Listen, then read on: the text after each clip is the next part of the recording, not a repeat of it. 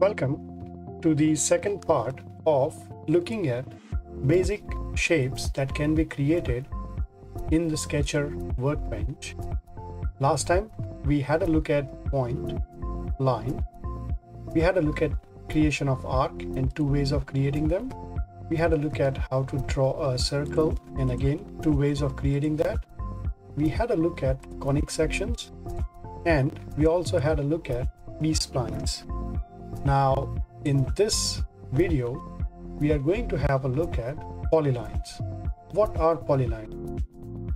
Polylines are interconnected lines. So when you create a line and then when you click on it to make a stop to that line, if it was just the line command, then this line would have stopped here. With the polyline, creation of line segments continues. So I can click on and keep on clicking on wherever I want, and I can close this or turn this polyline tool off by either clicking on the first point like this. So then no more line segments are created. The other way of turning off polyline tool is that when you are done, you right click and it will just stop the polyline tool for drawing the polylines, but you will be still in polyline tool. So if you click again, you will still be in polyline tool. So with any of the other creation of shapes, when you right click once, you are out of that shape creation mode. But with polylines, you'll have to click on twice to come out of creation of that shape mode. Let's delete all of these. With the polyline, it's not just how you can create lines. Again, with polylines, it's the same rule as it was with lines. If you can see a vertical symbol near the polyline tool and you click it, that line would be vertical. If you click on if you start dragging the line in such a way that it is horizontal and you click the line, then it becomes horizontal.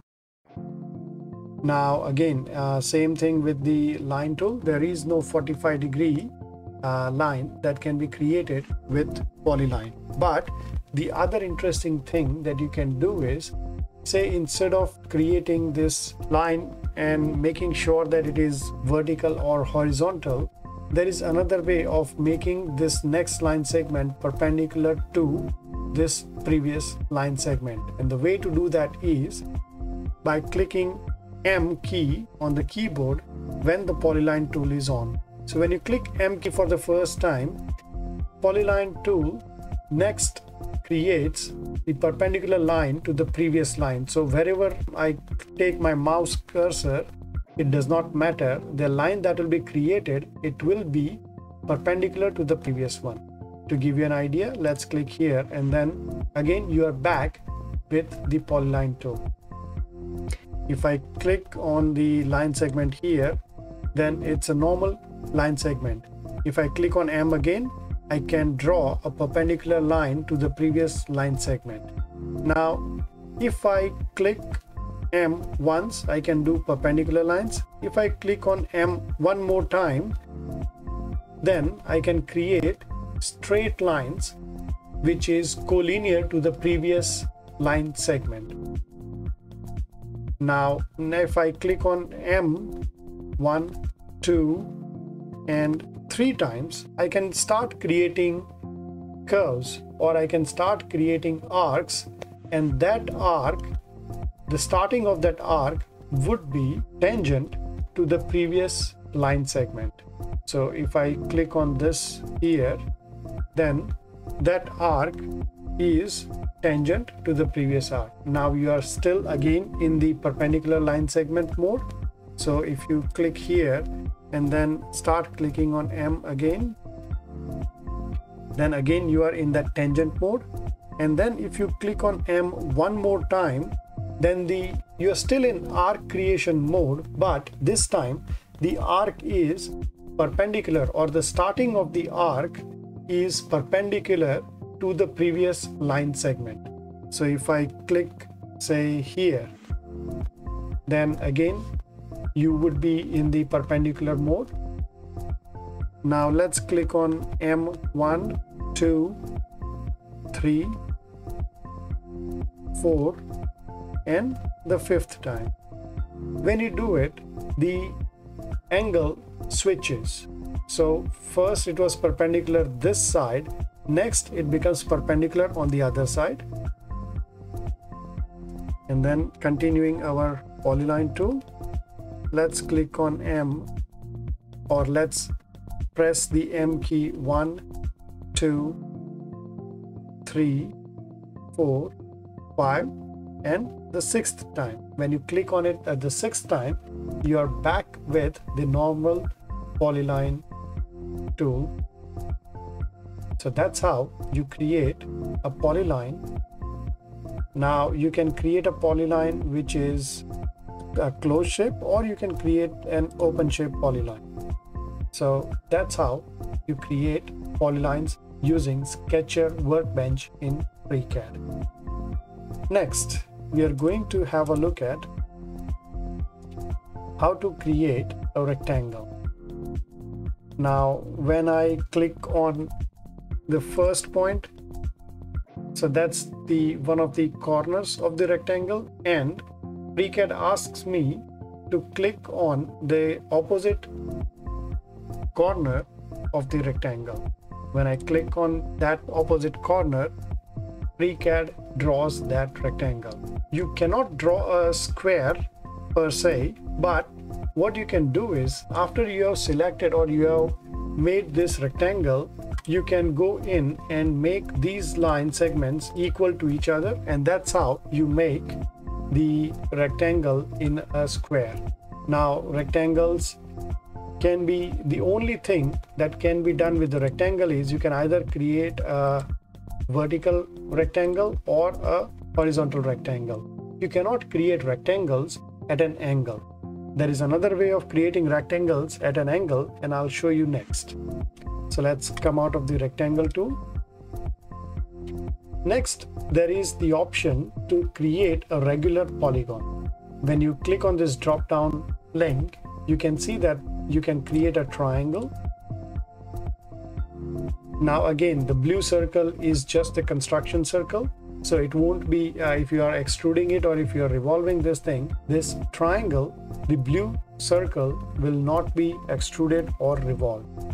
Now remember, I mentioned something about drawing a rectangle at an angle. To do that, click on the drop down menu and then click on the square. So click on the first point, which is the center of your square, and then you can create square like this. So this is how you can create a square which is not just horizontal or vertical, but it is at an angle. So the side of the square, it is at an angle to the horizontal or vertical direction. Next, you can create pentagons and all the other different shapes. You can create a hexagon. So in all of these shapes, the shape is inscribed within the circle. Now, if you want to create a polygon with, say, 15 numbers of sides, then you click on that. You enter the number of sides you want, you click on OK, and then you create a polygon with the number of sides that you want. FreeCAD allows you to create polygons from all the way from 3 sides to the number of sides that you desire. The next shape that we are going to discuss is how to create a slot in Sketch. Slots are helpful when you are doing geometries like a slotted hole for the leg of a pressure vessel or a tank. So slots are used at certain locations, in several locations in engineering design. So how do you create a slot? Click on the slot icon, click on the first point. Now that point becomes the center of the circle or the half circle. click on the second point, and that's how you create the slot. So the first point that you clicked was this point, and the next point you clicked was this point here. Now if you want to create a thicker slot, then you just click the second point a bit further away from the axis line, and that's how you can create a different slot. So this is how you can create several different shapes. So first we had a look at polylines and all the different modifiers of a polyline. Next we had a look at how to draw rectangles. Then we had a look at all the different types of polygons that can be created in Sketcher workbench. Next we had a look at how to draw slots. This will be the end of this video. In the next video we are going to look at how to modify the existing drawing or existing sketch, either by trimming it or adding a fillet to it or just extending the line. But all of that will be considered in the next tutorial. I'll see you then.